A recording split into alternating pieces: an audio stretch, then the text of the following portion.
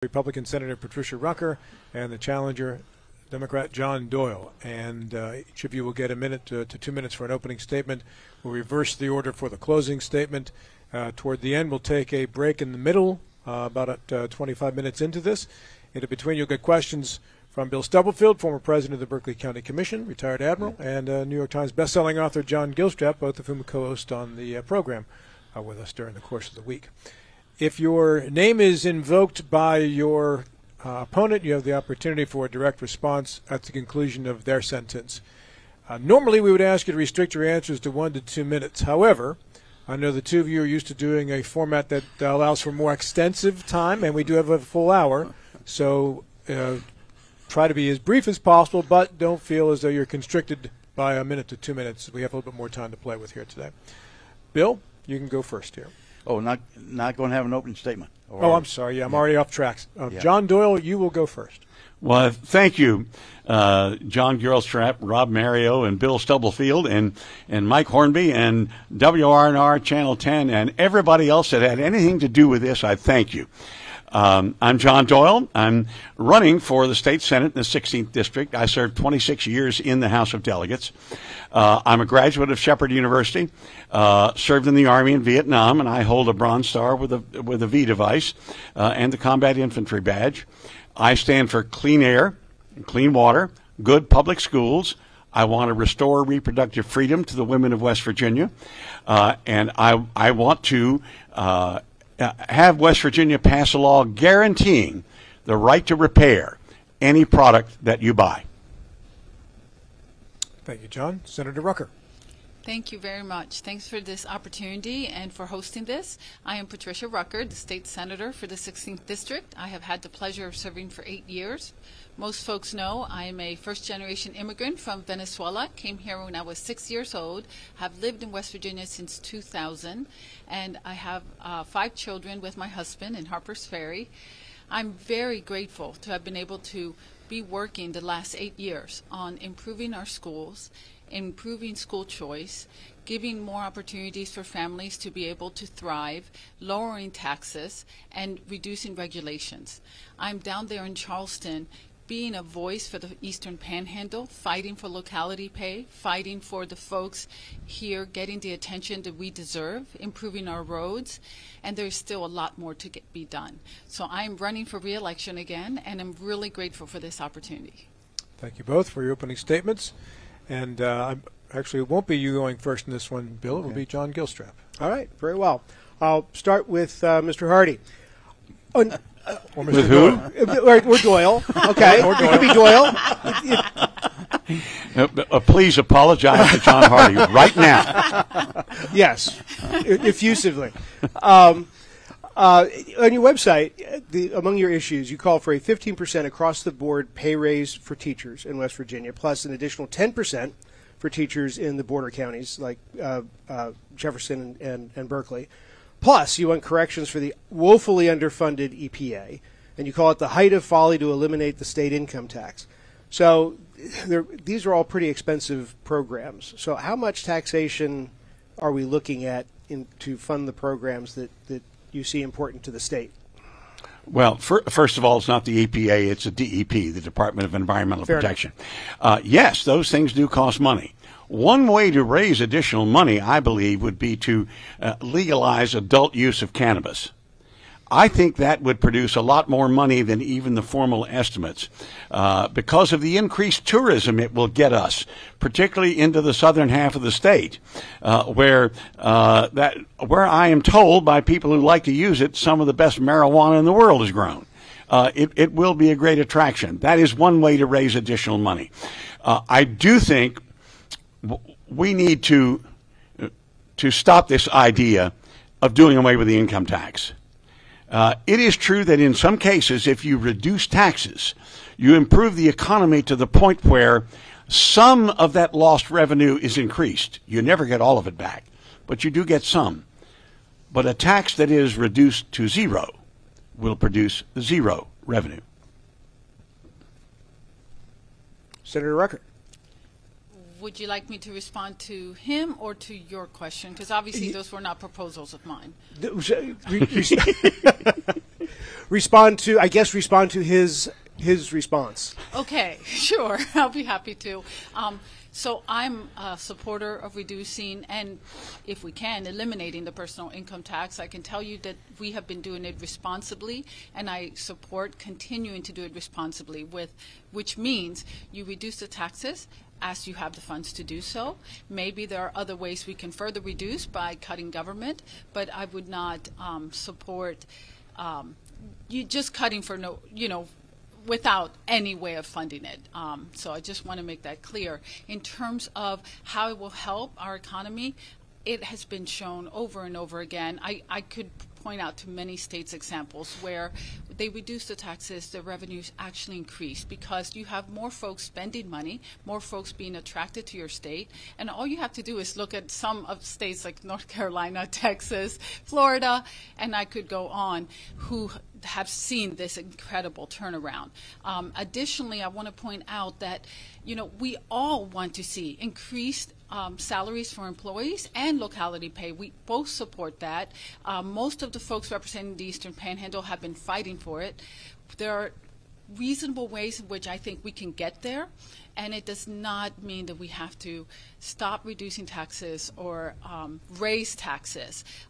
We have revenues within the state that we can choose to prioritize as we see fit. And I do think that some of these things that we have been spending money on in Charleston, mainly administration in the state Department of Education, could be reallocated. So if I may follow up on that, Sure. kind of in the same sleeve here.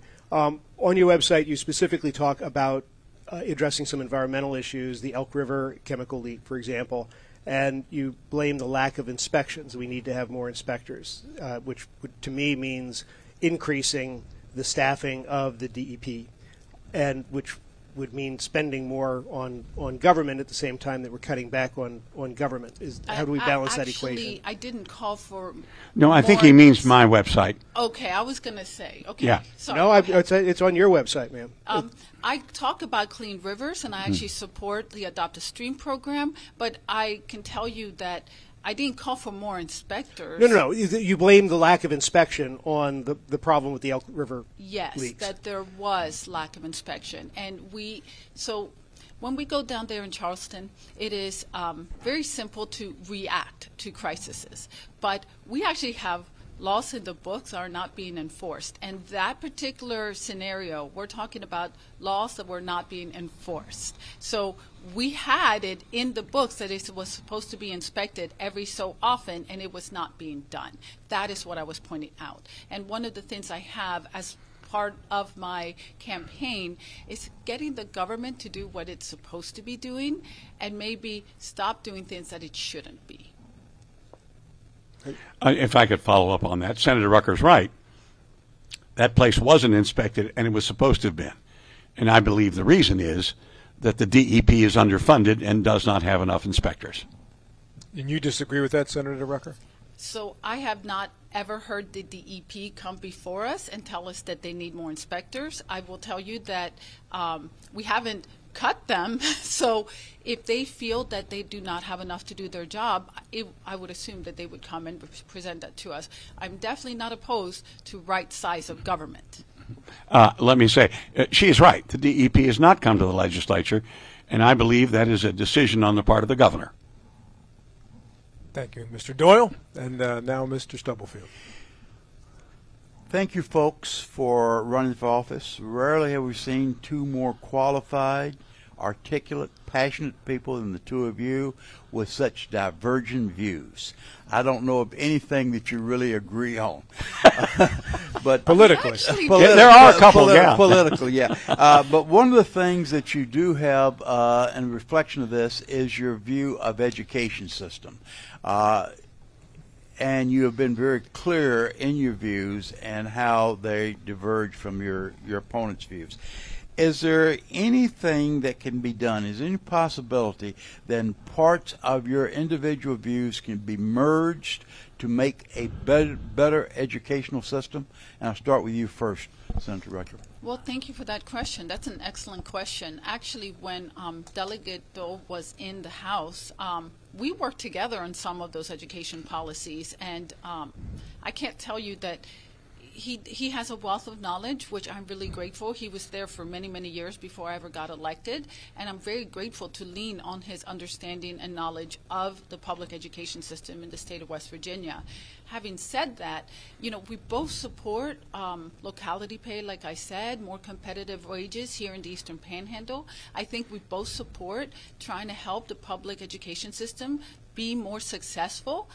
It's just a question of, different ways of getting there, but I think we could easily work together on our ideas.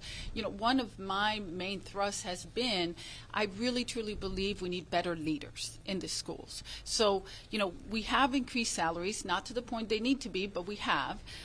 We've put more money into mental health support for students. We have put more money into wraparound services in our schools. We have further invested into safety and security in our schools. But none of these things have really made a difference in the morale. And I really feel that good leadership is going to be the really biggest component that we should next tackle. And we did have the State Board of Education start a leadership training school for good principals, assistant principals, and superintendents, but COVID interrupted it. And so now that we've things have settled down, I think we need to refocus on that. And I don't know, but I believe that that John would probably support that. I do support what you said so far. Okay. I do think, though, Bill, I sense that maybe your question was also directed toward things like charter schools and homeschooling and that sort of thing. And this is where Senator Rucker and I have disagreed. First of all, before I get to that, let me point out the last time I saw really good morale among our public school teachers and service workers was in the early to mid-'90s. After, under Gaston Caperton, the legislature had a huge pay increase that took our teachers from 48th in the nation to something like 30th. We were basically at the middle of the pack. And for a number of years, we were close to the middle of the pack, and there was tremendous morale. We weren't losing teachers then to nearby states. We have to get that back again. We're not going to get the morale if we don't bite the bullet and pay them what they're worth. Now, as to charter schools and private schools, philosophically, I believe that the public school system, more than anything else, made America the greatest nation in the world. It's this idea that came about in the early part of the 19th century that it is the responsibility of the government to make sure everyone is educated. We were the first nation, at least in Western society, to come up with that idea. Granted, there are flaws with it, but my answer is to fix the flaws, not junk the system. Now, having said that, I think this idea of charter schools and all the things that go with it, I think that ship has probably sailed. We're going to have those things. I do think we need much, much tighter regulation on homeschooling, on charter schools, on pods, whatever you want to call them, than we have now. And it's not just because of what happened to that young lady, Kennedy Miller. It's things like, I think the rules are too loose if a parent, say, buys a computer and really intends to use it for their own use, but they get the tax break from the government because they say it's for the kids' education. I think in most cases it probably is, but I don't think we have the controls in place to make sure that's always the case. Ms. Rucker, you want to respond? Sure, I would love to. From the charter school aspect and home rule. Right. Well, I have to, because he brought in history, I have to point out that America became great way before the mid-19th century, and actually at the very beginning of the founding, you had most folks being educated at home, including most of our founding fathers, with, high-quality tutors that they would hire. It was what really started off the nation. And in terms of this choices and options. So in the United States of America, we have always had choices and options when it comes to education. Those who could afford it would get the very best education that they could for their child. Yes, thankfully, we have had an incredible public education system in the United States of America, which has been very successful in helping to equalize the vast majority of the population when it comes to the most basic skills. But parents and families have always strived to get the best education they want for their child. What we are choosing to do in the state of West Virginia, and recently, and through a lot of my efforts, we have chosen to try to take away the fact that only the very rich can afford that choice, and to equalize the opportunity for all, so that all parents and all families, no matter what their income, could strive for what is best for their child. And in the state of West Virginia, I can tell you, every single child matters.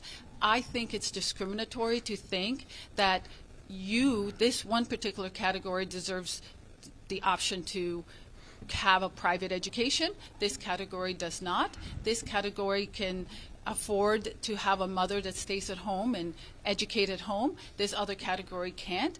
So what I would like to see is that everyone pursue what fits best for their family and support that wholeheartedly. And every single study that has been done ever since school choice has begun in the United States, we're one of the last ones to adopt it, has shown that the public schools improve when there is choice. If I could follow up on that, I think Senator Rucker makes the point about it's much easier for a family that's wealthy to be able to afford to send their child to private school. One of the changes I would make in the current law is, if we are going to use taxpayer money to subsidize private education, it should only go to those parents who would not otherwise be able to afford it. That is one of the changes I would make. I want to thank you both. You did very well by avoiding the question I asked. Oh. And the question I asked was... I really didn't think either one of us did, Bill, but enlighten us. But how could your different approaches be merged to make a better school system? So actually, I thought I threw out a couple of olive branches there about possible compromises. Well, I will say that, again, the current system that we have now, where we are funding public education and continuing to make investments in public education while still supporting choices for parents, is kind of a merge. And I also want to point out that, so he has ideas for regulations or further ways. Those are things I'm more than happy to hear what his concerns are and make tweaks as needed. We actually had a cleanup bill just this last session when it came to charter schools and Hope Scholarship. So can we make improvements? Absolutely. And if I could be guaranteed that we would much more fully fund public schools than we have, I'd be a lot more willing to accept some of the ideas that Senator Rucker has thrown out. Thank you. I'd like to stay on education here for a moment, John. Are you changing? That's what I wanted. No, I wanted to stay on education. Stay on education. Go right ahead. Okay. I kind of want to double down on what you just said, John. The West Virginia is actually in the top third of per capita spending on education. But the statistics that I have here, for seventh graders in West Virginia, 31% perform at grade level in math, and 39% perform at grade level in ELA, English Language Arts. Those are abysmal numbers. That puts us, Mississippi and West Virginia are constantly battling for last place. Is this really a dollars and cents issue? And is this something that the legislature can pass? We've been addressing this certainly at WRNR for at least since I've been there, which is almost 2 years. And the needle hasn't moved a lot, and everybody seems to be pointing at somebody else. What, in your points of view one at a time here, what is the right string to pull to actually start moving these numbers? The answer to your two questions, to the first is yes, and to the second is yes with difficulty. You are right that we are really high in dollar per student. But if you just look at the amount of money that gets into the classroom, we're quite low. You mentioned spending more fully funding public education. Yes, I did. And to me, that means getting money into the classroom. And the reason for that apparently high dollar is that much of it goes into administration, and it is directed there by the federal government. And it is because West Virginia has just about the lowest per capita income in the country. Therefore, so much more of our education dollars come from the federal government and are subject to direction by the federal government. And some of those directions I think are good, some are not. But I think we need to have many more state tax dollars go into the public schools, directed into the classroom in the form of salaries for public school teachers and school service workers, and then we will begin getting the better results. Well, I appreciate you pointing out those statistics. There's many others that I could share, and it is really disheartening, I will tell you honestly. So it is absolutely correct what John said, that not all of those dollars that we are putting in are in really making an impact in the classroom. A lot of it is in administration. We've actually attempted to try to, I call it right size, State Board of Education, but it is really, really difficult to do so, I will tell you. And it really has to come with cooperation of the executive branch, which unfortunately we haven't really had that. In terms of what can really move the needle, so there have been countless studies of successful public schools and not successful public schools. And three things are key. Class size does seem to matter. Unfortunately or fortunately, depending on what you think of it, actually when it comes to class size, West Virginia is actually doing really well, but that's of course mostly because we are a small rural state with a small population. Our average class size is around 11. That's not what we're facing in the Eastern Panhandle, but just in terms of the things that seem to matter in terms of how well a school is doing, class size, like I said, leadership in the school, it has been one of the #1 things that can turn a school around. So you have a really good principal, and a school that was underperforming has turned around in just a few years, which is the reason for why I brought up, I think it's time to refocus on that. And parental involvement. So those are the three things that study after study after study, research after research after research, even across the world, not just in the United States. Those are the three things that seem to make a really crucial difference. You can't really legislate parental involvement.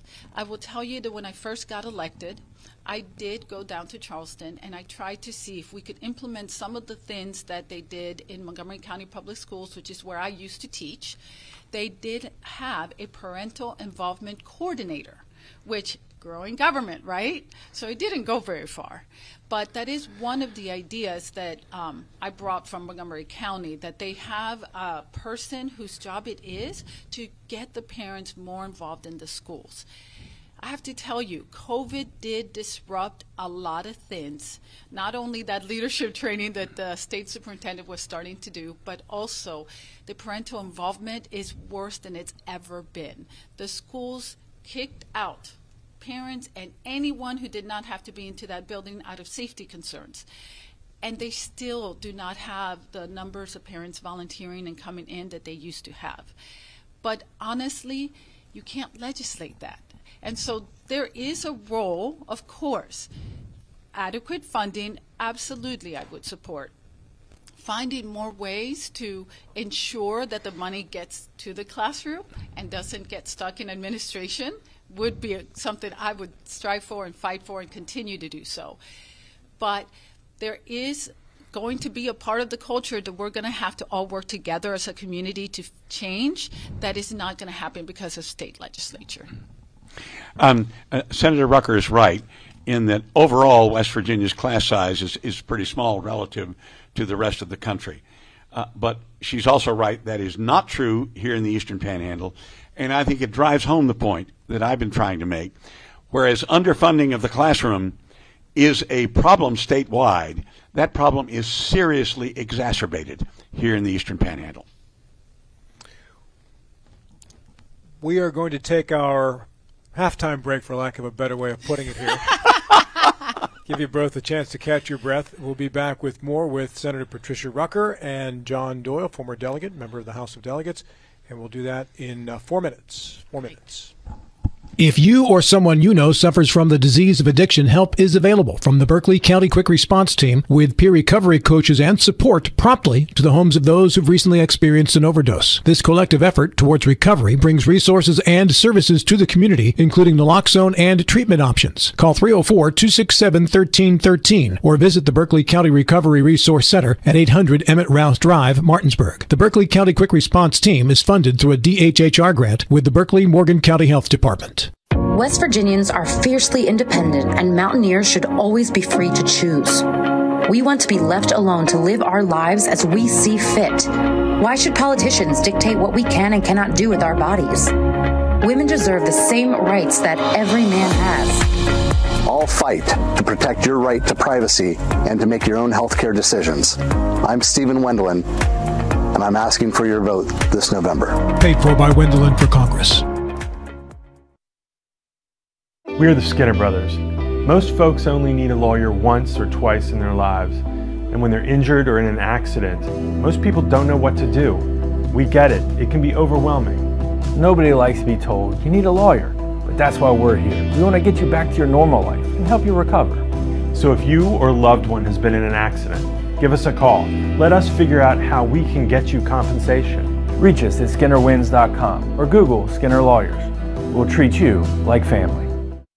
WVU Medicine is pleased to introduce 6 new providers who've joined University Health Associates East and our medical staffs at Berkeley Medical Center and Jefferson Medical Center. Dr. Brian Robertson, Allergy. Dr. Rebecca Schufer, General Surgery. Nurse Practitioner Bridget Stoddard, Pediatrics. Dr. Venkata Signanam, Psychiatry. Dr. Sidney Zariello, Emergency Medicine. And Dr. Elizabeth Supowicz, Bariatrics, General Surgery. Welcome to WVU Medicine.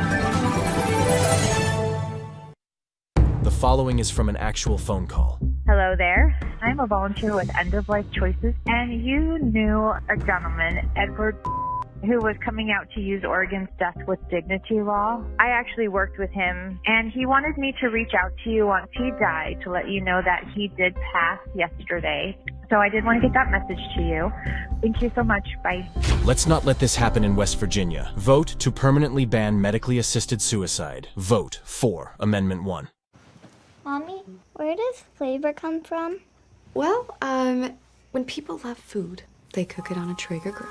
Meat, corn, even pie. And then the Traeger does the rest, which brings everyone to celebrate this beautiful thing that they've created. Because when you share delicious food with your friends, that's the flavor of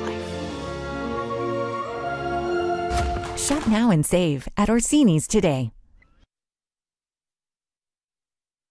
Life is evolving. Over the past decade, the way we do almost everything has changed. Get on your phone, see something you like, click on it, and it shows up at your door. Why should the way you have your car serviced be any different? Why waste your time going to a dealership service department when Hagerstown Ford and Hancock Chevrolet will come to you? They service all makes, all models, and offer full parts and labor warranties. Hagerstown Ford and Hancock Chevrolet will come to your door or office and service your vehicle while you're doing what you need to be doing, conducting that business meeting or mowing the lawn. Why take time out of your busy schedule when you don't have to?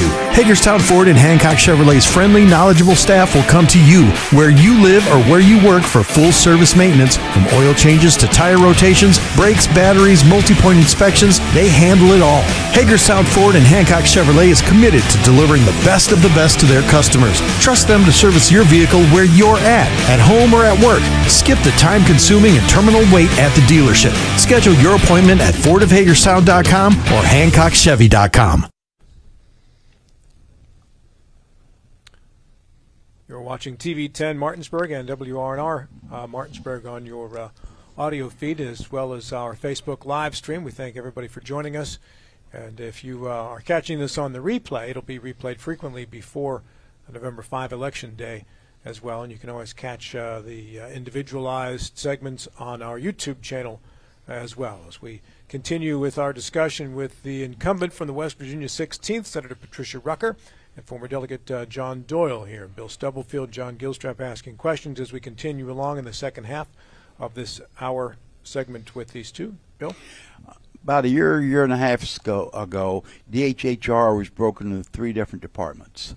The question is, has this resulted in more efficient service or more complete coverage for groups such as foster child care or foster care and child protective service and the like. Start with you first, Mr. Doyle. I was in favor for a number of years of breaking it into two. I still think that would have been the wiser course of action. I think this Department of Health Care Facilities probably should have been kept as part of the Department of Health. But having said all that, I think the answer to your question, Bill, is it has improved some, but not enough. I've always thought, not always, but after I had been in the legislature for maybe a number of years, it came to me that good structure does not make bad people do good work. But bad structure does interfere with the ability of good people to do good work. We had a bad structure before.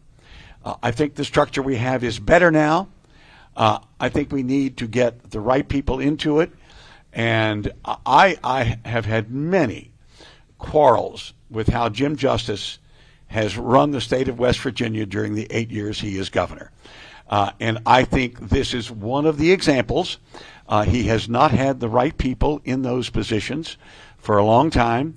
And I am hoping that the next governor, whether it is Steve Williams or Patrick Morrisey, will put really first-rate people in charge of each of these three departments. And then I think you'll see some real improvement. Thank you. Senator? Well, I agree with what John Doyle just said. I will tell you that, so in terms of have we seen great improvement? Not yet, but what we have seen is greater transparency. We have a better idea of where the money's going. We have a greater idea of who's doing what, and that kind of has to happen first. So I think we're getting what we were hoping for, which is more information that's going to help us really drill down on the actual things that are keeping our kids from getting the care they need, keeping adults from getting the care they need. So I think we're getting there. So we're moving to making progress. I will tell you that it is something that is very close to my heart. I've been the chair of Children and Families for 7 years up until last year. We have passed 4 major reforms of foster care, and it's just scratching the surface. It is such a huge problem in the state of West Virginia, and one that it is a very personal for me, because the welfare of our kids is the whole reason I ran for office. Thank you. Follow-up, Bill? No follow-up. Thank you. John? Each of you alludes to issues with how the government spends the money, and we can call it wasteful spending or misallocation of funds. The question to both of you is, we'll start with Senator Rucker, where are the greatest sources of wasteful spending, and how would you reallocate it?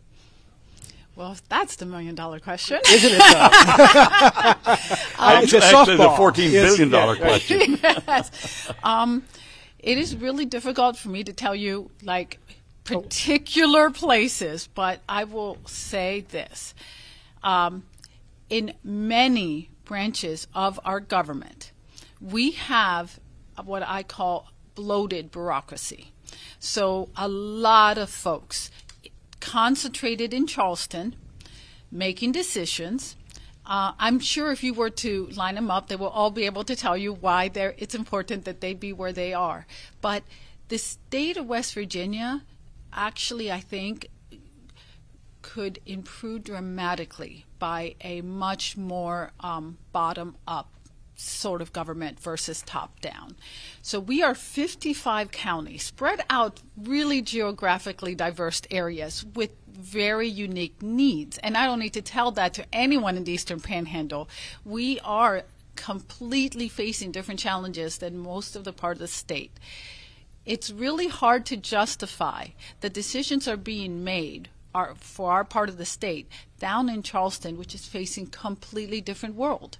And what they're surrounded by are needs and issues that they just do not understand what's going on here. So I could tell you. Can you give me an example of a department, not an individual, but a department? Well, like the Department of Highways is a great example. So in most of the areas of the state, when they fix a road, it's going to be okay for a long amount of time. There's not that many vehicles going on it. There's some exceptions, like the major interstates, but it's a very different world here in the Eastern Panhandle. So when we tell them, hey, potholes and this road needs to be resurfaced and it's cracking and breaking and it's literally deteriorating, they respond, well, we're scheduled to do that once every 10 years. Okay, that might work in some parts of the state. It's not going to necessarily work in our part of the state. And we tried in this last legislative session, I can tell you the Eastern Panhandle delegation really worked hard trying to get our own regional office here for Department of Highways. We failed to do so. A lot of it was the executive branch opposed it. But I think, again, we're having decisions being made by folks who are not on the ground, seeing what is really needed. And you know what? I'm not just trying to speak for the Eastern Panhandle, because I'm sure it's the same way in some rural parts of West Virginia that is not getting attention that they need for particular areas, also for the same thing. So that's just one example. If I could pick up on, I have an answer ready, but when Senator Rucker brought up the Division of Highways, I want to weigh in. She's absolutely right, and I'm going to give you a couple of examples. It isn't just fixing the roads. It's planning for the future. Our Division of Highways has a tendency to presume that if there is a congestion problem somewhere, what they need to do is do what it takes to fix that problem, and it will be fixed forever. They presume there will be no additional traffic at that intersection. And that may be true for many parts of West Virginia, but it isn't true here. And I'm going to give two examples. A number of years ago, Berkeley County was basically forced to decide, do we want the Raleigh Street extension or do we want the Eastern Bypass? We should have had both. They were both necessary for future growth here, growth that we have already by now had. That's the weakness. And in Jefferson County has the highest vehicular traffic per day of any county in the state that does not have an interstate highway. Yet we still have probably the biggest bottleneck in the entire state at Harper's Ferry. I think there are ways to fix it.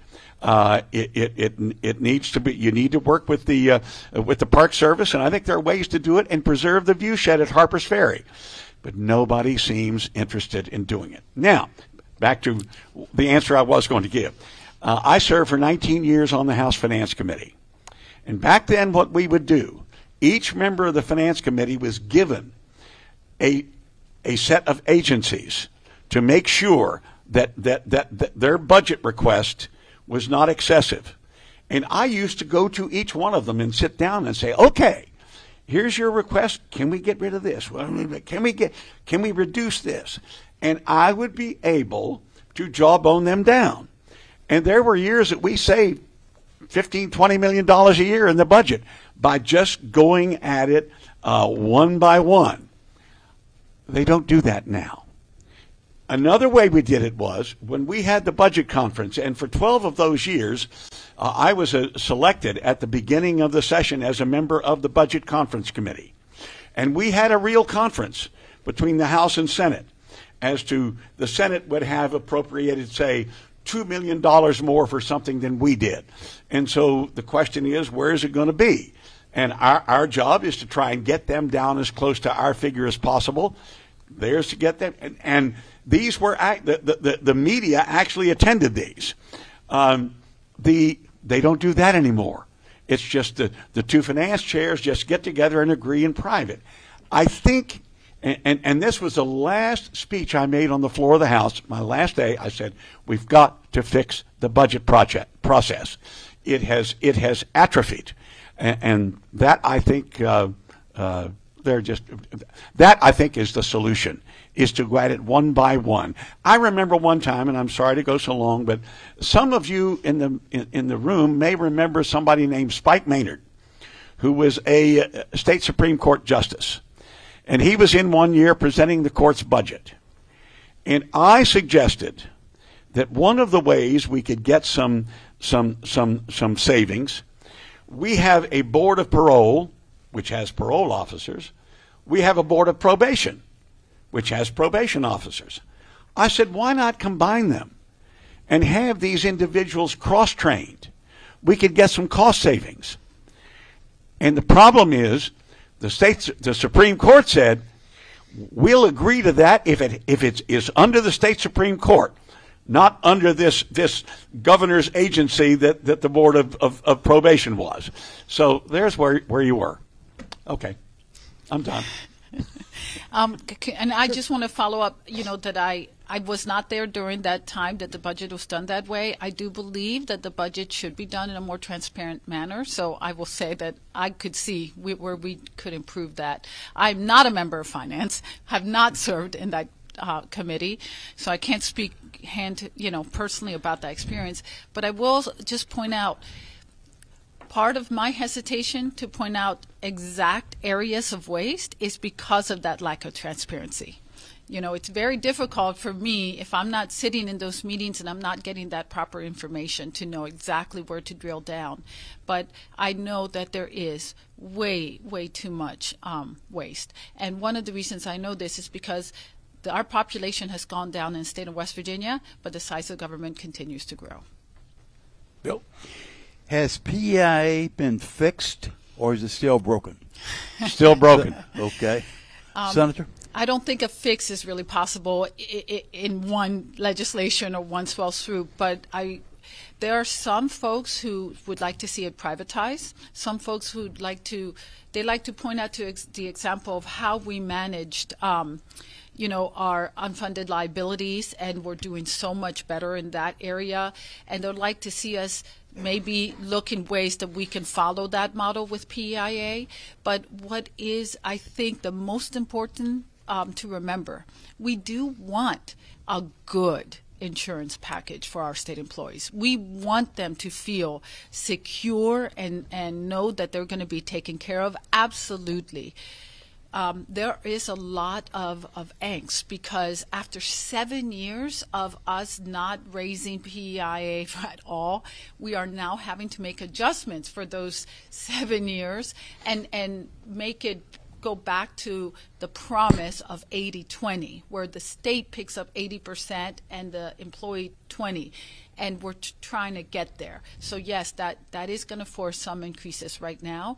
But at the end of the day, that's necessary for it to be consistent with what we promised the employees, which was we, the state, are going to do 80%, and also make it feasible. So I am definitely on the, I guess you'd say, on the bandwagon of let's get it right, but I don't think it's going to happen in just 1 or 2 years. It's going to take some time. Before you go, Mr. Doyle, let me ask a quick follow-up. Yes. Is the problem with the implementation or the concept? That's a really good question, Bill. I can't say it's the implementation because I wasn't really there when it was being implemented. Well, you mentioned it had been going 7 years without collecting. That would be part of the implementation. Well, no, because, okay, so the PIA was basically set before I ever got elected, and I'm just saying the first 7 years that we had Governor Justice as governor, he chose to freeze what the employees amount was going to be, so it didn't go up. So it's not really implementation, it's more of he just decided we would cover that extra cost, but that's not going to be the long-term way of dealing with it. So we finally, have to start adjusting that back. But the reason for why I say it's a very good question is because I don't really know what kind of drawbacks there were in the implementation that may have impacted. And when it comes to the concept, I think the concept is good. The fact that we are offering you a really good insurance package is good. But did anyone look at other ways of doing it? I'm not certain. I agree with much of what Senator Rucker said. I think this is one more example of Jim Justice not doing the job properly as governor. I think the legislature had Justice not weighed in his second year as governor and said, we're going to freeze the employee contribution, I think the legislature would have stuck with that 80-20. I think they would have been able to sell it to the employees as, yes, we're raising your contribution. We are raising the state's contribution as well. They had agreed on the 80-20, and I think while certainly the employees would not have liked to seen it go up, they would have understood why, and they would not have had the serious mistrust of the system that they have now. I also think that if we were to privatize it, the mistrust would be even greater. So I do not think that is a viable solution. Quick question on PEIA. I understand it from some of the complaints that we've received is every time you make more money, you run the risk of being sent into a higher premium bracket. So every time the state gives a 5% raise, of which there have been 5 during the Justice Administration, as I understand it, potentially teachers go into a higher bracket because the premiums are based on your income. Is there any type of inflation rider or anything that accounts for raises as these things take place with the premium? And that's not just teachers; it's all state employees. Yes. And yeah, it's everybody. It's a whole lot of people. Correct. And yes, that is true with the income tax as well. What we need to do is provide our employees salaries that are sufficient for them to be able to absorb these raises and then still have some extra money in their pocket. Yeah, that's a bigger battle plan, though. That's right. I'm looking for little victories here, Senator Rucker. Anything there? Well, give him his little victory. I was going to say I do believe that there are inflation riders in it, but I can't tell you the exact percentage. And I also want to point out that it was 5% increases, and then there was one raise that wasn't a 5%. I think it was closer to 3%. It was a flat dollar amount. Yeah, a flat dollar amount, exactly. Okay. So I just want to make sure that's corrected. One of those raises basically just covered the increases in PIA. I believe that was last year. Yes. So we do understand, and we don't want to hurt our state employees, but again, it is a question of doing things responsibly and making certain that we get it so that it is a viable, safe insurance program that's going to last and be there for all of our state employees. I mean, that is the goal. So that is one of the things that folks do have to understand. The entire nation is seeing rising cost of health care. It is actually one of the fastest growing in terms of prices and inflation costs in our entire economy. And you know, West Virginia is going to, of course, see that too. We're not in any way, buffered from those changes that are happening. So it is something that everyone is paying more for. I'm someone who is not on PIA. I'm covered by my husband's insurance, and he works for the federal government. And I can tell you our health care cost and the amount of money that we're contributing has gone up substantially also. John. The current Senate leadership prides itself in its ability to bring industry to West Virginia during the last few years, however long that is. If that trend continues, particularly in the Eastern Panhandle, what industries would you like to see? Let's take agritourism out because that's easy. That's the easy answer. So what? John's like, and it's been what I've been mostly pushed for, but thanks, John. Gilstrap, we're a couple of politicians up here. Come on. So what kind of industry would you support, and what kind of industry would you reject in the Eastern Panhandle? And to account for closing statements, please restrict your answers on this one to a minute apiece. Okay, well, I was just going to say small businesses, I think, are the backbone of West Virginia economy. That is really what I'd like to see supported. And I had a legislation, didn't get through, that would have had our Economic Development Office, instead of just constantly trying to attract big guys, how about you help the folks who are already here to expand and grow? I agree with Senator Rucker completely. I think going after these shiny objects does help in certain cases in certain parts of the state. But in terms of an overall economy, the thing we must do is to provide greater incentives overall for small businesses so that, every business in the state that has, say, 6 employees can add a 7th. That's the way to grow an economy. Okay, we'll move on to closing statements then. We'll go in inverse order of how we started them, which means that Senator Rucker, you will go first. Well, thank you so much. And again, thank you for having this. I really appreciated the opportunity to talk about some of these issues. And I really appreciate, having this discussion with my opponent who, although we don't see eye to eye on everything, I think we agree on a lot of things. And this is one of the things I want to leave folks with. It is possible that you have a clean campaign on the issues and that you can disagree and do it so politely. I'm very grateful that we have had a great campaign. I look forward to hopefully being reelected and continuing to serve the folks of the Eastern Panhandle and continuing to work with John on how we can make things better. I, too, hope to be elected. And I agree with Senator Rucker. I have thoroughly enjoyed running against her, debating her. And as I've said before, she is a conscientious public servant. She is a thoroughly honest individual. And the disagreements we have are strictly on policy. I will disagree that we agree on a lot of things. We agree on some things. How many it is, that's up to you all to decide. Senator Rucker, do you agree with his disagreement? I'm not keeping count, but I think we agree more than we ever thought we would. Well, that's true. That's true. Yeah. Will the two of you have any additional public forums before Election Day? No. Door to door. So we've done enough. That's where you'll be seeing me. But if anybody ever wants to reach out to me, my website, patriciarucker.com. I'm sure, John, you want to give yourself. rjohndoyle@comcast.net. Very good. Well, I want to thank you both for your availability, not just today, but in the forums that you've done at Shepherd University and also in Inwood, and wish you both the best of luck on the Election Day. Thank you. And we'll be back with Thank more. You.